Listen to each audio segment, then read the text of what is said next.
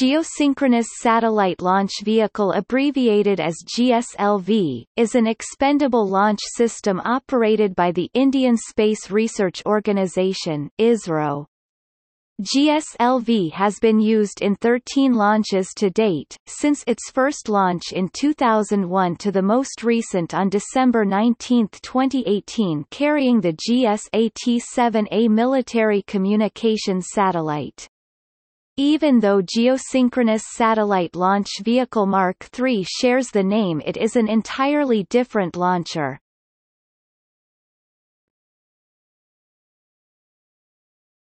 Topic: History. The Geosynchronous Satellite Launch Vehicle (GSLV) project was initiated in 1990 with the objective of acquiring an Indian launch capability for geosynchronous satellites. GSLV uses major components that are already proven in the Polar Satellite Launch Vehicle (PSLV) launchers in the form of the S-125, S-139 solid rocket booster and the liquid-fueled Vikas engine. Due to the thrust required for injecting the satellite in a GTO orbit, the third stage was to be powered by a LOX/LH2 cryogenic engine, which at that time India did not possess or had the technology know-how to build one. The first development flight of the GSLV Mk I configuration was launched on 18 April 2001 was a failure as the payload failed to reach the intended orbit parameters. The launcher was declared operational after the second development flight successfully launched the GSAT-2 satellite. During the initial years from the initial launch to 2014, the launcher had a checkered history with only 2 successful launches out of 7.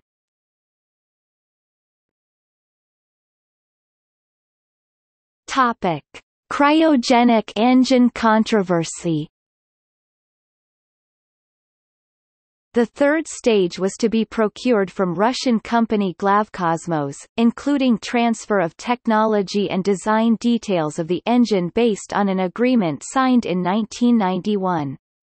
Russia backed out of the deal after U.S. objected to the deal as in violation of the Missile Technology Control Regime (MTCR), May 1992.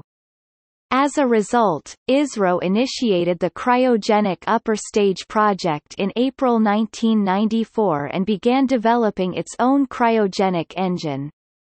A new agreement was signed with Russia for 7 KVD-1 cryogenic stages and 1 ground mock-up stage with no technology transfer, instead of 5 cryogenic stages along with the technology and design as per the earlier agreement.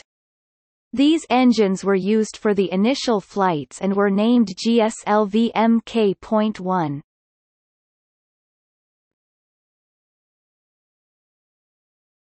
Topic: Vehicle description. The 49 meters (161 feet) tall GSLV, with a lift-off mass of 415 metric tons (915,000 pounds), is a 3-stage vehicle with solid, liquid and cryogenic stages respectively. The payload fairing, which is 7.8 meters (26 feet) long and 3.4 meters (11 feet) in diameter, protects the vehicle electronics and the spacecraft during its ascent through the atmosphere. It is discarded when the vehicle reaches an altitude of about 115 kilometers. GSLV employs S-band telemetry and C-band transponders for enabling vehicle performance monitoring, tracking, range safety, flight safety and preliminary orbit determination. The redundant strap-down inertial navigation system, inertial guidance system of GSLV housed in its equipment bay guides the vehicle from lift-off to spacecraft injection. The digital autopilot and closed-loop guidance scheme ensure the required altitude maneuver and guide injection of the spacecraft to the specified orbit. The GSLV can place approximately 5,000 kilograms (11,000 pounds) into an easterly low Earth orbit or 2,500 kilograms (5,500 pounds) for the Mk II version into an 18 degrees geostationary transfer orbit. Topic: liquid boosters. The first GSLV flight, GSLV D1, used the L-40 engine. Subsequent flights of the GSLV used high-pressure engines in the strap-on boosters called the L-40H. The GSLV uses 4 L-40H liquid strap-on boosters derived from the L-37.5 second stage, which are loaded with 42.6 tons of hypergolic propellants UDMH and N2O4. The propellants are stored in tandem in two independent tanks 2.1 meters (6 feet 11 in) diameter. The engine is pump-fed and generates 760 kilonewtons (170,000 lbf) of thrust, with a burn time of 150 seconds.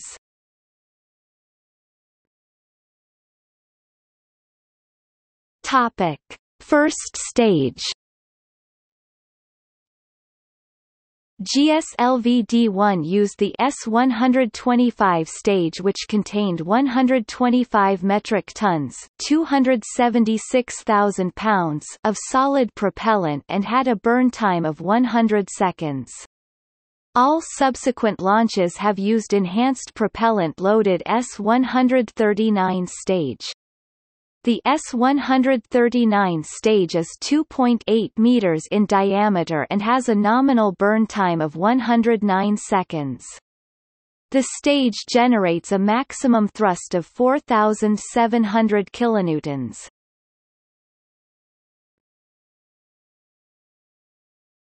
Topic: Second stage. The GS2 stage is powered by the Vikas engine. It has a diameter of 2.8 meters (9 feet 2 in).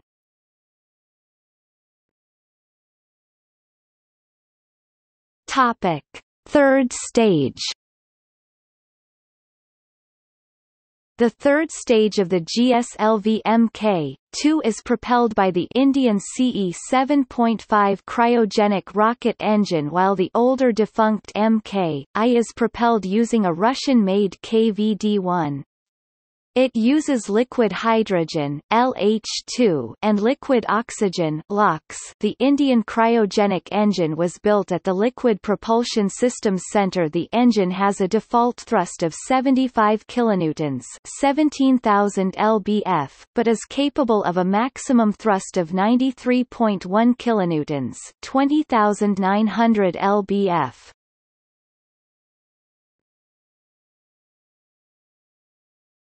Topic: Variants.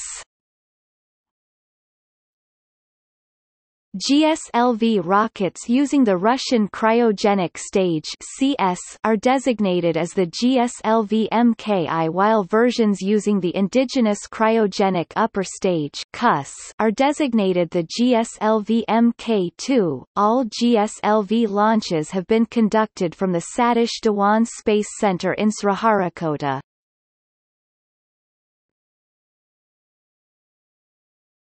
Topic: GSLV Mk I. The first developmental flight of GSLV Mk I had a 129-ton S-125 first stage and was capable of launching around 1,500 kilograms into geostationary transfer orbit.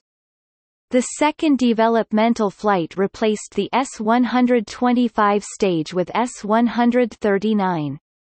It used the same solid motor with 138-ton propellant loading. The chamber pressure in all liquid engines were enhanced, enabling a higher propellant mass and burn time. These improvements allowed GSLV to carry an additional 300 kilograms of payload. The fourth operational flight of GSLV Mk I, GSLV F06, has a 15-ton propellant loading in the third stage, called the C-15.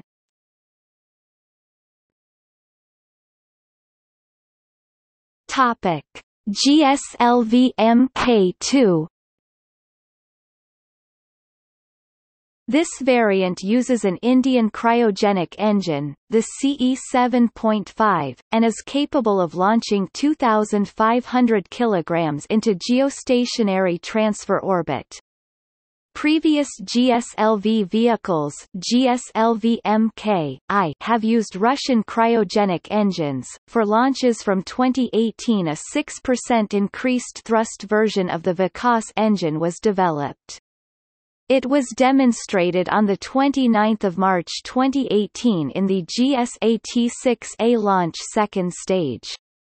It will be used for the 4 Vikas engines' first stage boosters on future missions.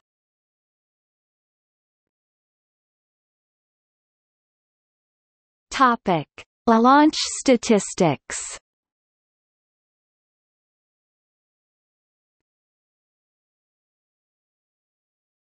Topic: Launch history.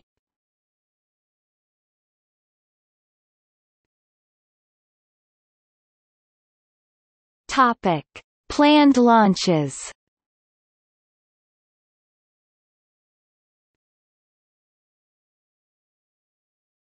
Topic: See also.